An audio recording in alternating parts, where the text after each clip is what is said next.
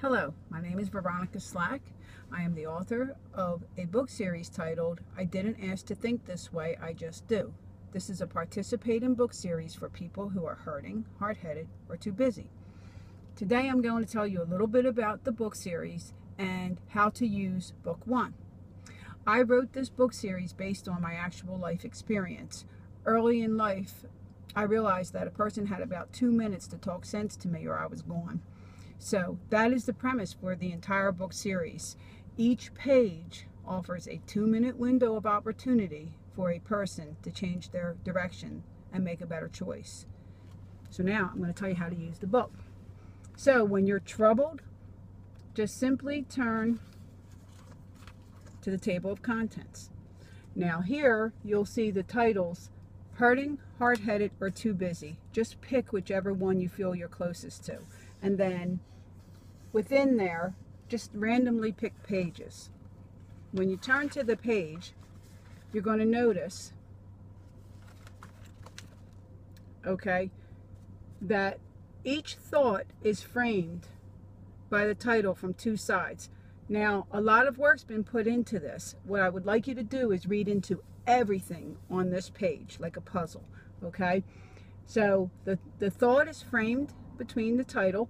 Read into the title, allow that to pull you in, then read the thought. Now the thought may or may not have anything to do with what's going on with you. Read it anyway and allow it to do what it's designed to do and take you someplace else.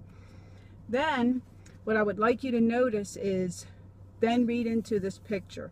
Now the pictures are not random. Every page has two pictures, as you can see. This underlying picture here runs through the entire book. Okay, that is a picture of serenity. It is a picture of just private time, being still with your higher power. Okay, now the other picture that's here, these are pictures of bridges, roads, paths that lead someplace else. They are pictures of water that represent, again, serenity or your higher power.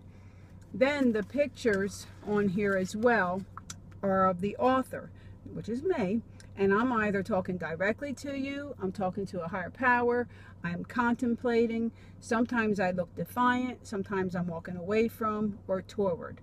Allow this whole information on this page to just take you someplace else until feelings pass, whatever's going on with you. And then I suggest just keep going back and forth from the table of contents until whatever's going on with you passes, or your higher power does something with you, like get you to reach out to somebody else.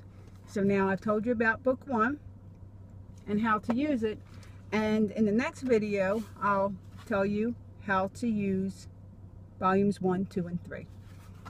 Thank you for your time and have a great day.